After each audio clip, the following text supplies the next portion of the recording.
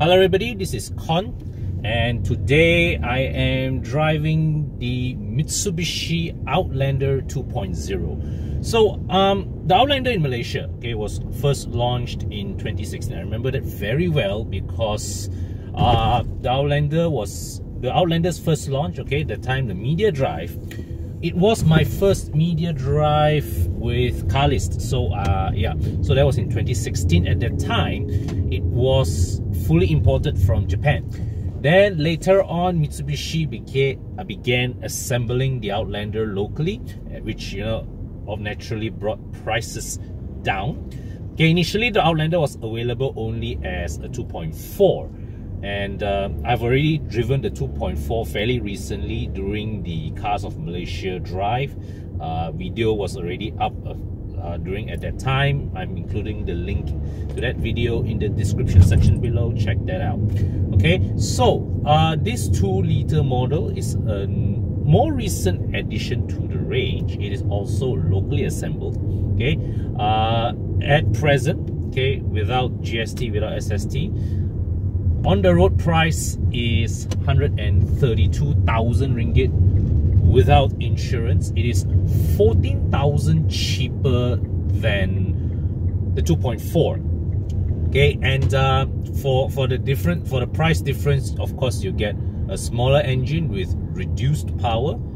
You also get reduced equipment, but at first glance, it is not readily apparent. So later during the walk around, I'm going to be highlighting what are the differences in equipment between this and the 2.4. But suffice to say, right, at first glance, there is no evident difference between this and the 2.4. So the important point right off the start to note is that if you buy an Outlander and you choose the 2-liter model, right, to an onlooker, it does not immediately look like you have made the lower of two choices. So that is a good thing, right? It means that Mitsubishi, right from the onset, they start you off at a high entry level and they give you the option to move even higher. So without further ado, we adjourn outside for the walk around.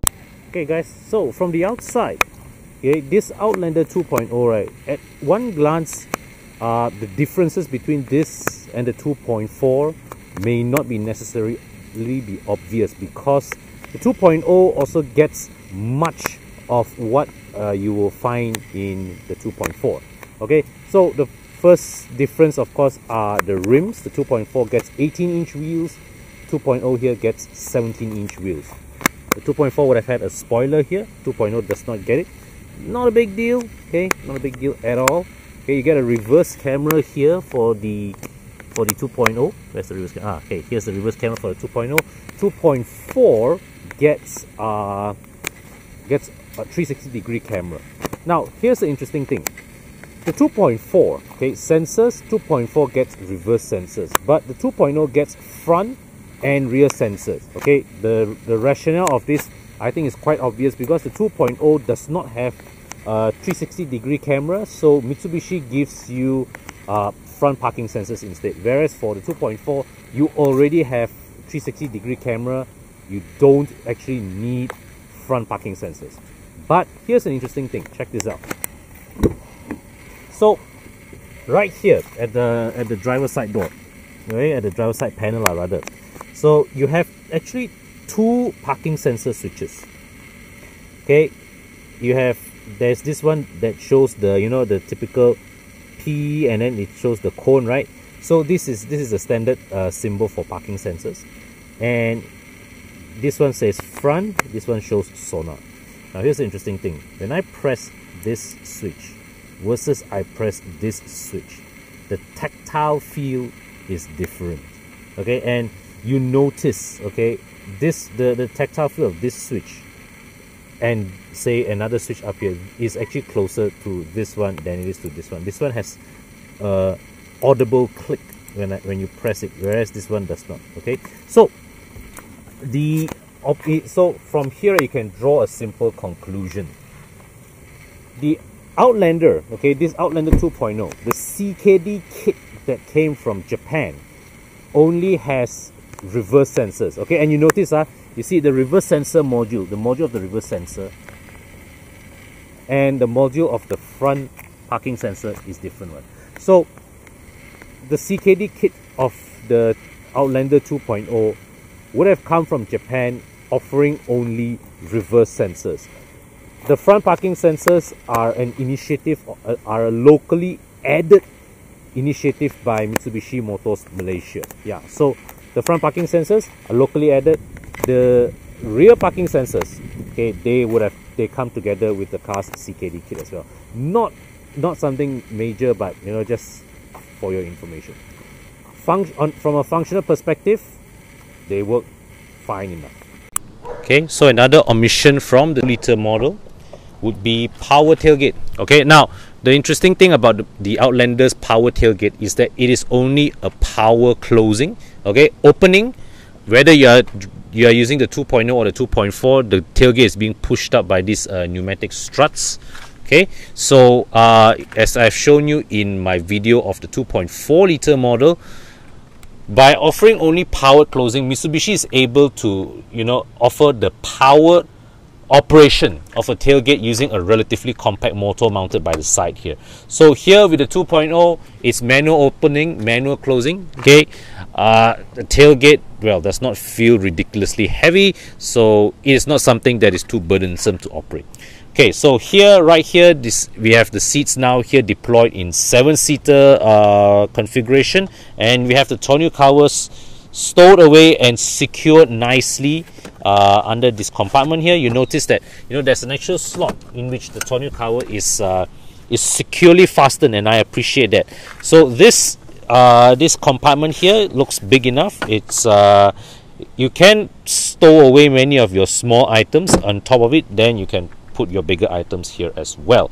So to fold the seats down, okay, folding the seats down is you just pull this strap and right hand, all right, so pull this and you push it down. This flap goes down to give you a relatively flat floor. Okay, same here, pull this, pull down. Okay, so this flap here gives you a relatively flat loading floor, and you notice that now in 5-seater configuration, okay, there are 2 slots here in which the tonneau cover can be fastened as per your picking. So it's up to you to decide where you want to mount your tonneau cover, and that suggests that the middle row has adjustable recline, which we'll explore later. So noteworthy features here at the back. You get a 12-volt socket hidden under here, very useful. And you get a cup holder on a pair of cup holders on this side, and well, what is this? A pen tray here on this side, I guess. Yeah. So let's go to the front passenger seat.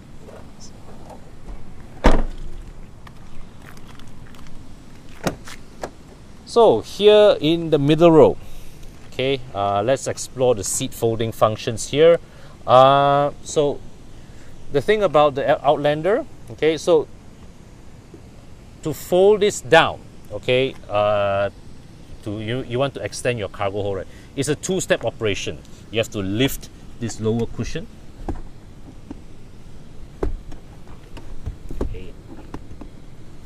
Okay, lift this lower cushion, and you notice this what you call it, this lever here. You have to push this lever forward, and then, so it's not a 2-step, it's a 3-step operation. Then you fold this down. Okay, so I go over to the other side. Now what happens if I don't lift that up? So that essentially means when I pull this lever, this seat slides forward for you to access the 3rd row, which we will explore later in greater detail. Right, so once again, repeat the procedure. Pull this up, okay, flip this lever, come down. Okay, so here we have it. This is the full loading floor. As we showed in an earlier video, this space is big enough for 180 of Autobuzz's cones, and it is a decently flat surface, which means that, you know, all those cones that were transported, there weren't gaps in which they can fall into. Yeah, so I always appreciate that, you know, for SUVs, when they design the seat folding mechanism, or MPVs for that matter, they always make sure that the floor is as flat as possible. Okay, so now let's push this back up and put this back in. Now here's this. So here's the seat belt. Here's this what you call the seat belt buckle. You have to put this up first. Okay, this one, mount this here. This is to ensure that when you put the seat cushion back, they don't get hidden underneath. And yeah, so this is the rear seat. And now I step inside. Okay, now I step inside here. This seat has forward-backward adjustment. So this is, well, as far forward as it will go, and this is as far back as it will go. Right, and I believe there should be a recline adjustment. Okay, there's no lever here. There's no lever down here which I can seemingly pull. So I'm guessing I'm going to have to pull this one to adjust the recline, which I can go as far back as this. Okay, this is my recline adjustment, which is not too bad. Okay, and I've got pretty decent leg room at the back here. Okay, so if I were to sit properly, the thigh support is okay. At least the seat cushion reaches almost to the back of my knee, which is good. And here's the armrest. It's just a very, very simple armrest with two molded cup holders. That's it. Right. So for the middle passenger, you have to voila, it's a ceiling mounted buckle. You have to pull this down, buckle here, and then this one goes in here. Right. And let's look at the back.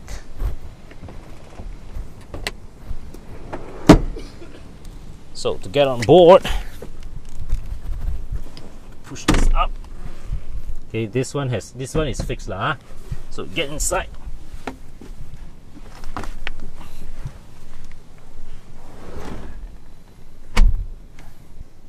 Just enough headroom for my 170 cm frame, but I don't think I want to be here for an extended journey.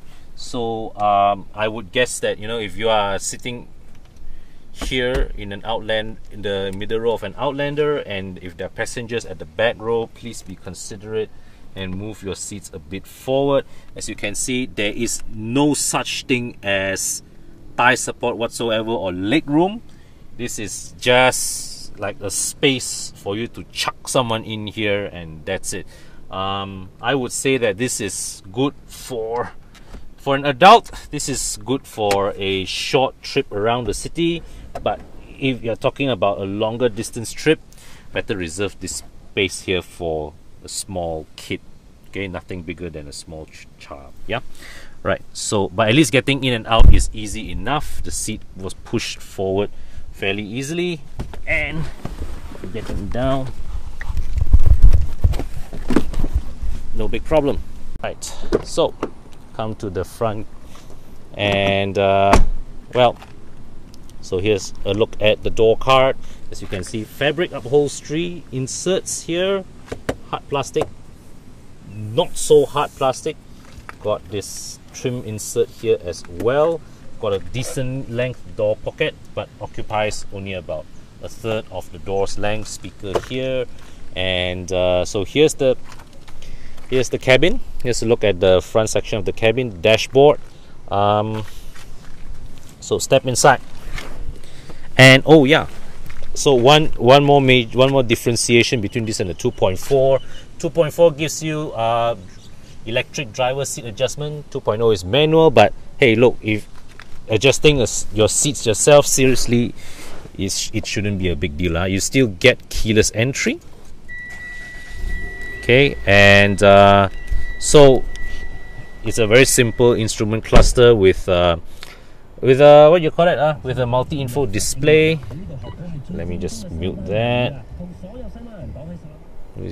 So you've got, well, it is a colored multi-info display. Okay, as you see in other Mitsubishi models like the ASX, the Lancer. Yeah, so it shows you your cruising range, your trip meter, average fuel consumption, average speed, and all, service reminder and all that lah. Okay, so nothing fancy here. Okay, you got steering mounted controls, you get cruise control, audio controls, and so here you also get an active 4-wheel drive button here. So this button here, pressing this button chooses different 4-wheel drive modes. So you have 4-wheel drive lock, okay, you have 4-wheel drive eco. 4-wheel drive eco basically is predominantly front-wheel drive, and only power is sent to the rear when needed. Okay, 4-wheel drive auto gives you more use of the rear axle, okay, but it is still predominantly front-wheel drive in this stage, right? 4-wheel drive lock, to my understanding, it's not really a 50-50 lock, okay, but it is still a front biased all-wheel drive system. But once again, you get further increase in usage of the rear axle, right? And so here you get a double DIN touchscreen unit. I'm fairly certain this is a locally sourced unit. Okay.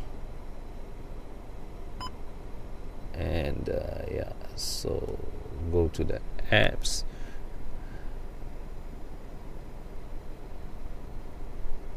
You get exact things. Yeah, well, it's a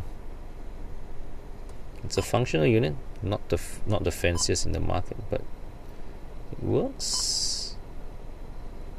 Yeah. Okay, so here you've got 2-zone climate control, and down here, cigarette lighter. You've got 2 USB chargers, which is fantastic. Okay, 2.1 amps, 1.5 amps. This cup holders here, and this, you know, rubber layers here, which you can remove and wash in case it gets dirty. But overall, right, this is a nicely finished center console. I like this material, but this usage of space is rather poor, because this whole area to me is wasted.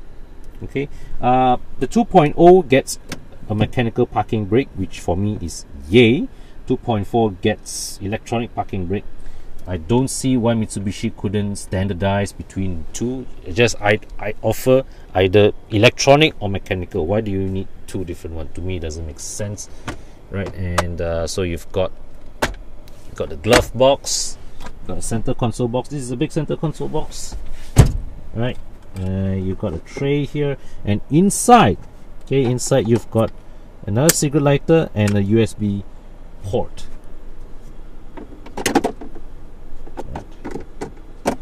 So now, as we all know, right, one big weakness of the Outlander's cabin is that it lacks rear aircon vents, which on its own is not too bad.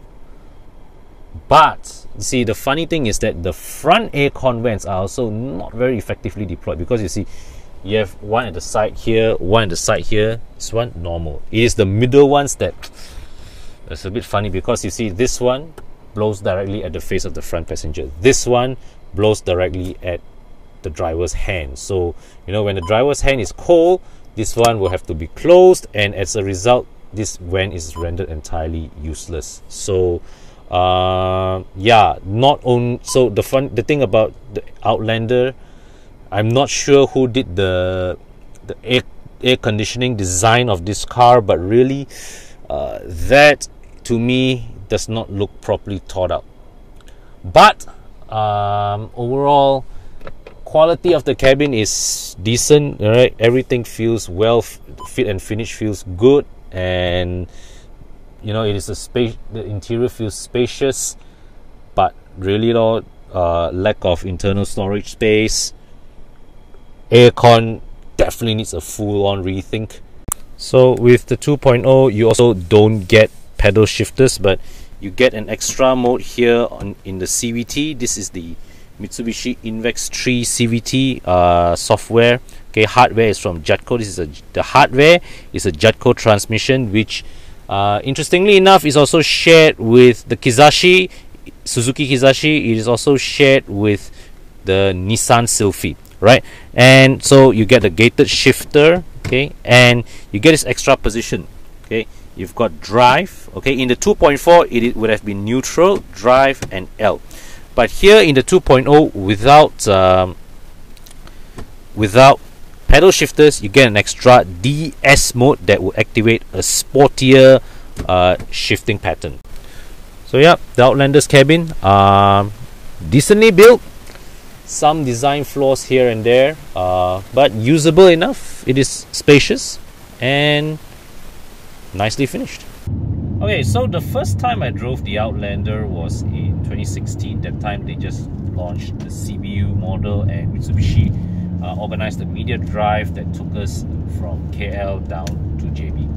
Now, my initial impressions at that time were not entirely positive, because even with a 2.4 litre engine, the Outlander actually felt lethargic, felt underpowered, and worst of all, it was not very efficient on fuel. So many of my friends who went along with that drive quite easily emptied the fuel tank in just one direction. Yeah, you usually expect an SUV of this size to hold a bit more fuel when you reach JB, but the Outlander emptied the tank by the time we got there. So when Mitsubishi later launched this 2-litre model, I was not entirely optimistic of its prospects, because already the 2.4 was not inspiring in terms of performance. I really would not expect the 2.0 to be, you know, any good to drive. And then came the recent COM 2018 convoy, in which I drove the Outlander 2.4 from Penang to Terengganu, and I was positively surprised. That car definitely felt improved over the CBU model. The engine was more responsive. Fuel economy also has improved noticeably. So it seemed that, you know, Mitsubishi tweaked the engine settings a little, optimized the combustion in there, made the car feel more responsive, yet at the same time improved the fuel economy a bit. So it was a bit, it drove a lot better than I remember. Of course, my opinion on SUVs of this size is that you're always better off with a diesel engine, or at least a turbocharged petrol. Yeah, so a 2-litre petrol engine, that is the cukup makan option in this category. Like you do have the likes of the CR-V, the X-Trail, the CX-5, all offering 2-litre petrol engines as the entry-level model, right? And so that the 2-litre engine has become the benchmark of this segment, okay, whereby it is the minimum expectation of this segment. And I think consumers also accept that the 2-litre petrol engine at this segment gives a sufficiently appealing balance of running costs, road tax, fuel consumption, and adequate performance. So how does the Outlander 2.0, you know, drive then? How does it cope with the reduced outputs from the 2.4? The answer is that, right, if you're talking about in-town driving and all, the CVT does a fair job in masking the deficit in outputs. So, for example, right now I am coming to a complete stop, okay, and full throttle start.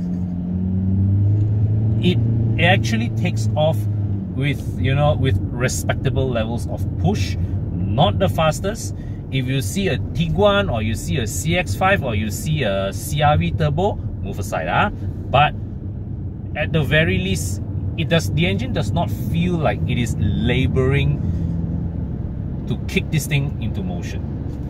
Where this engine really struggles will be on the highways, when you are trying to carry high speed.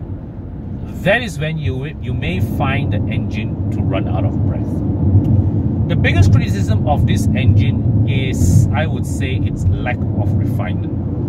Now, this 4-beat 11 engine, okay, has a very interesting history, because this engine is co-developed with Hyundai. So you know the Hyundai Theta 2 engine shares the same block with this guy, with this one, with the 4B, you know, in 11 here, or the 2.4 liter 4B12 that we once saw in the Lancer Sportback.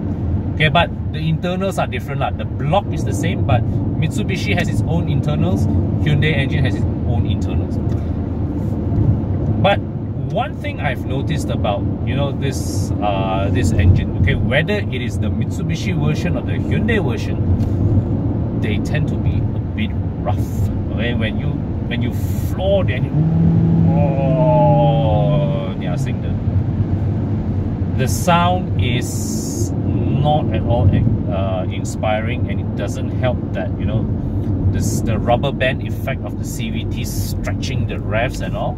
So yeah, it is a functional engine. It is an engine that pulls you along, but it is not an engine from which you derive much in the way of driving enjoyment, okay, which is unfortunate. Yeah, so to me, just like I conclude with most SUVs, this car best served with a diesel engine. The handling front offers far more positive news. Okay, the ride comfort is very, very well sorted, and for a car this tall, this big, the handling is actually pretty good.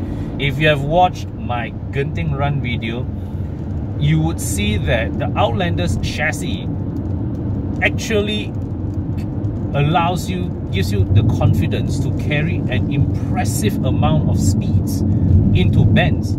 Okay, it helps that this car has four-wheel drive. That's why I always say, right, I always prefer my SUVs to have four-wheel drive. This one has it, and it gives you further confidence. Okay, predominantly, right, this SUVs in this segment, okay, even the all-wheel drive models, they are mostly driven, or they mostly drive almost the front wheels. The power is only sent to the rear wheels when it's needed.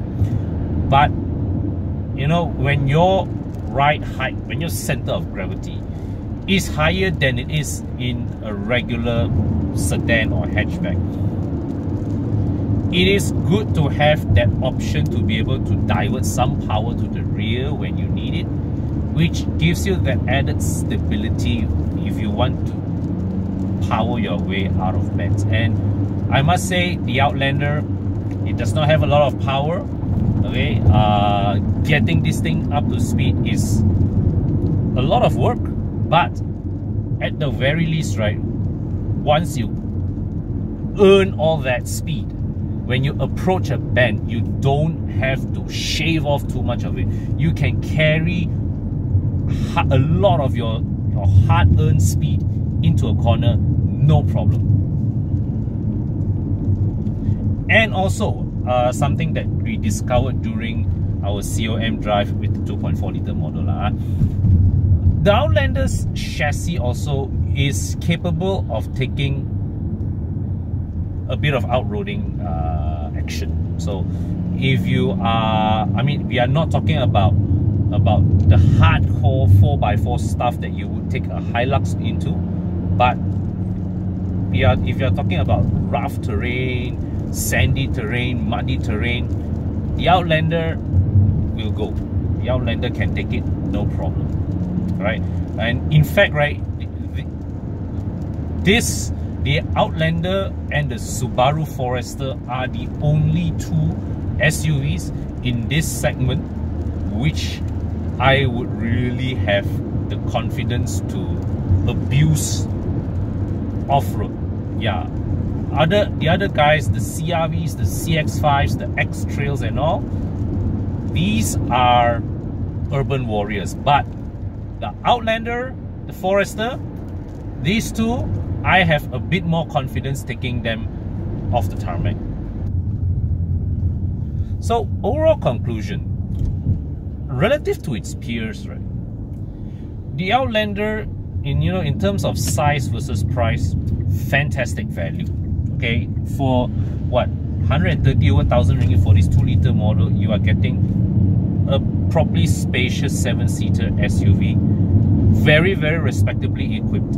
You put this next to a 2.4, you look at it and you don't feel like, you know, you are too severely punished for choosing the lesser model.